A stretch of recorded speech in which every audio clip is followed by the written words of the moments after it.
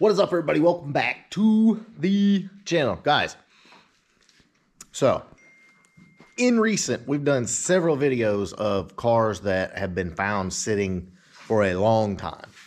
And we're not talking like a year or so. We're talking 10 years plus. But as you well know, cars sitting for any length of time, it's not really good for them. And we've gotten several emails and several questions like, I just found a car that's been sitting a while. What do I do? So in this video, what we're going to do, if you've had a car sitting for a long time, or just hasn't been driven in a long time, we're going to go over some of the stuff you need to do to get the car back running and what you can expect and some good preventative measures that you can take to, get that thing back percolating on the road.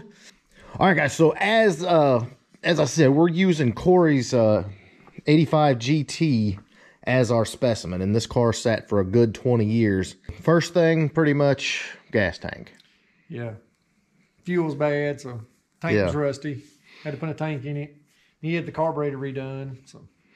So basically, the gas tank, if it's sitting for a long period of time, there's a good chance that it's got rust inside of it. Or it's, the gas is turned to sludge, like in the case with, another car we saw. It don't take long either. So that's one of the things, and that's, I'll say worst case scenario, but there's a very good chance your tank's going to be like that. So the very first thing is, drop the tank. You're probably going to have to put a fuel pump in it as well, because they'll sit there and gum up and freeze up. And so that is numero uno. Okay, so we'll talk carburetor first because, obviously this car's carburetor. So Corey just took this off and sent it off and had the carburetor totally rebuilt. And basically, you're not getting around that. The needles are going to stick. The floats are going to stick. Carburetor that's been sitting that long is just not going to function.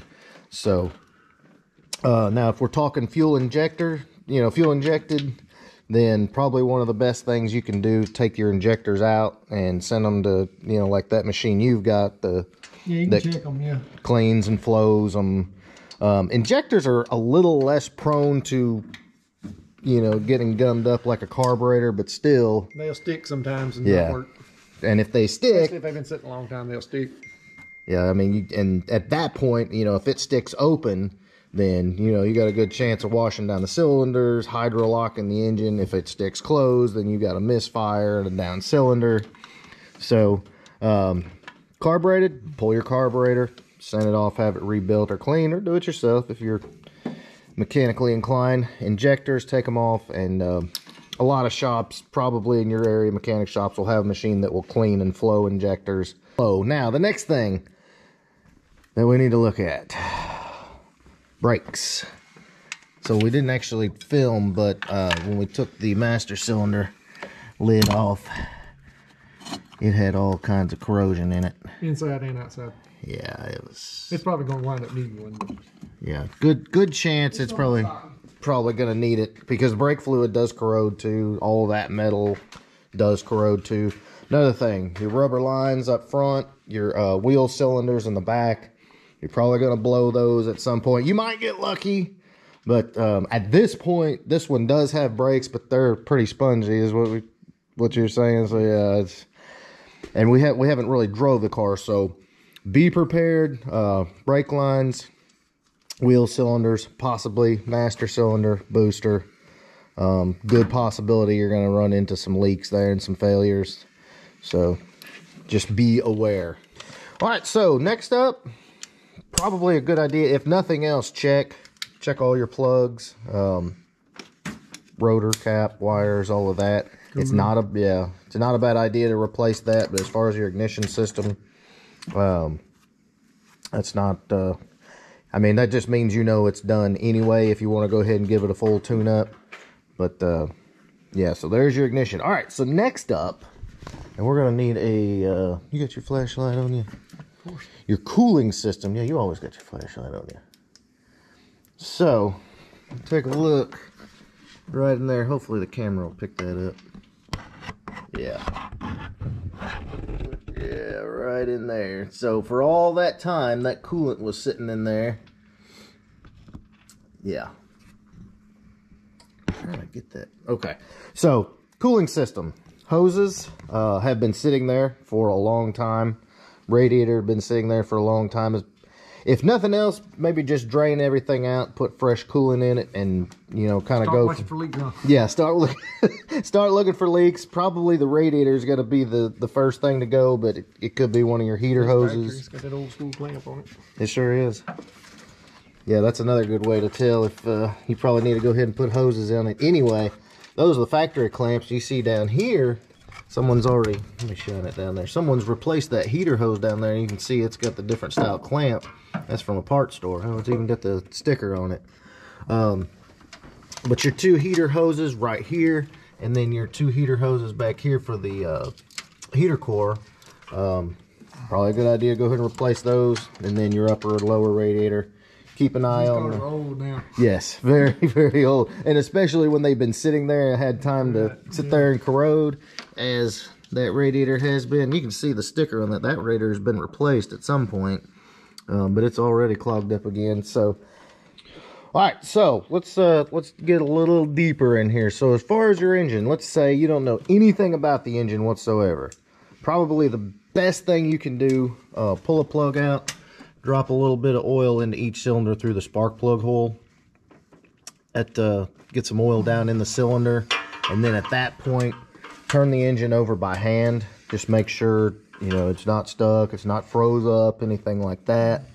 Probably the best thing to do before you decide to just go ahead and hook the battery up and fire that thing up. Get some lubrication down into the cylinders, because they're going to be dry, and you can, you know, tear your rings up, score the cylinder wall, something like that, if you dry start it. All right, so as far as your transmission, definitely check whether you got a manual or automatic. Make sure they are full, and your differential as well, because you never know. Make sure your fluid levels are good. Again, as cars sit, the seals and stuff will tend to dry up and get hard and brittle, and that'll cause leaks just from sitting.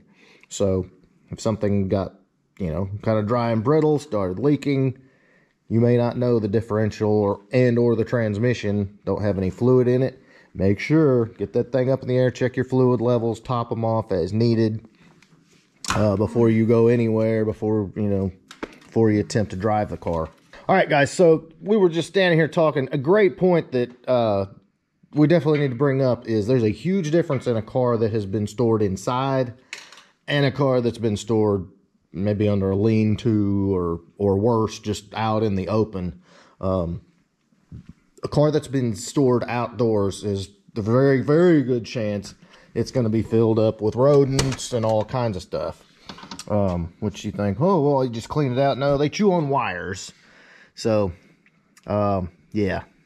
That's definitely if you're looking at picking up a car that's been sitting a long time on the outside, just be prepared that you're going to have to go very, very deep inside the dash, under interior panels, under the carpeting. And because they do get in there and they do chew on wires and mess with stuff, it's going to give you all kinds of crazy electrical gremlins and stuff like that. Build a big old nest and then blow them up. A very big nest, yeah. And we actually, when we took Boomer's car apart, we found a nest underneath the back seat with actual live baby mice.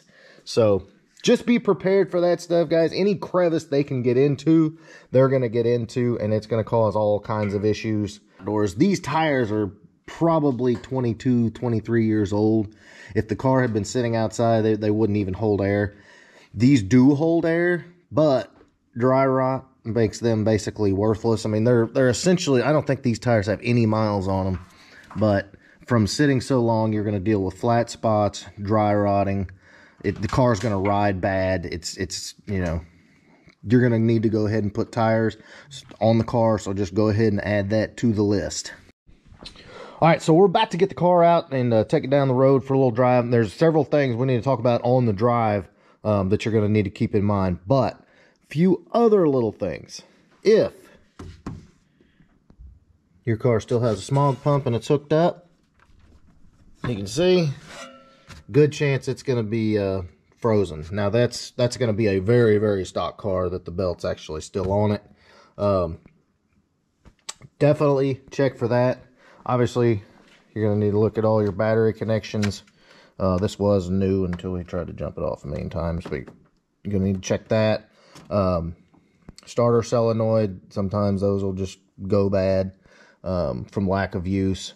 So there's a very good possibility of that. Alternator, same thing, sits for a long time. Good possibility it died while the car was sitting. So charging system, obviously you're going to need a new battery. Good chance you're going to need a starter, solenoid, all of that. So again, add that to your list. All right, guys, so all of the stuff we've discussed in this video, we've done. So at this point, I'm going to take the car out on the road and just kind of see how it does. And then we'll talk about some other things that you're going to run into. So let's get this thing out, take it down the road, see how it does.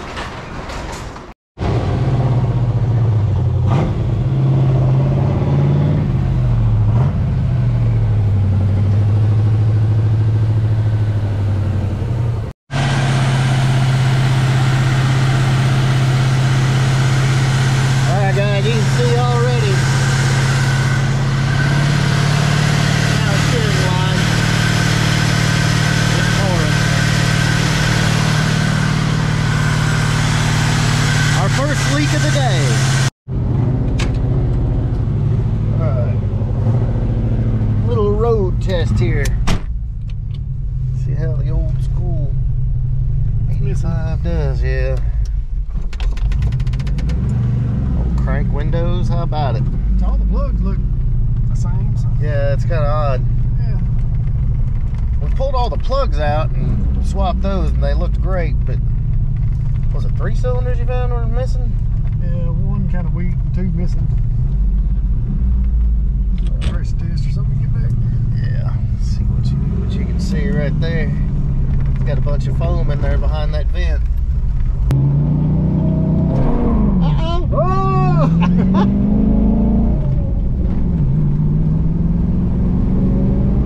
It's actually running pretty decent considering it's got a little mess.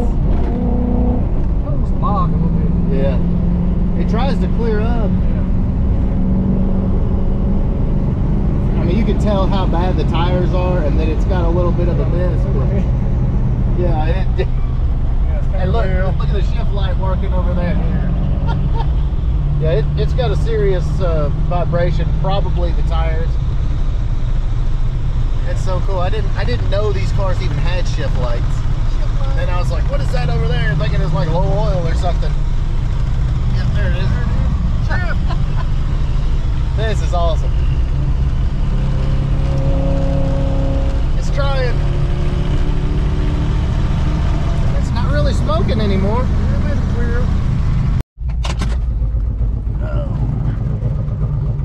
Alright, so the first drive of the car that's been sitting since 2001 didn't go off too bad. You see, it's actually idling pretty decent. The smoke seemed to clear it up. Or it has cleared up, but it's not horrible. So guys, here's a couple other things that you're going to run into as you start getting the taking the car down the road, getting the seals and all the fluids up to temperature, is you're probably going to develop some more leaks. Again, cooling system leaks, oil leaks, front and rear main seal, pan gaskets, all of that, axle seals, pinion seals, tail shaft seal at the transmission. All of those seals that have been sitting there dry for all that time and gotten brittle, now they're not going to hold fluid anymore. So be prepared for that as you start driving the car.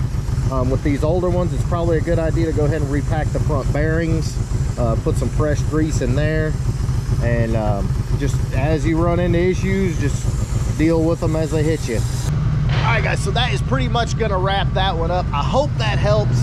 Like I said, more and more people are finding these old cars that have been put away and stored forever. You know, this is going to give you a good idea of what you're looking at. There's going to be quite a bit of money involved. It doesn't matter if the car has 10 miles on it. You're still going to have these issues. So whether it's got 100,000 miles or 10 miles on it, everything that we've talked about in this video, you're going to have to address, and that's just from age. That's just from sitting. So I hope that helps you, get an idea of what you're going to spend, the amount of work involved to get something that's been sitting a long time back on the road. hey, it's fun, you know? Bring something back to life, clean it up, go enjoy it, flip it, whatever you want to do. That's what cars are about. So if you got some value out of this video and you enjoyed it, big thumbs up. Make sure you smash that subscribe button. We'll catch you on the next one.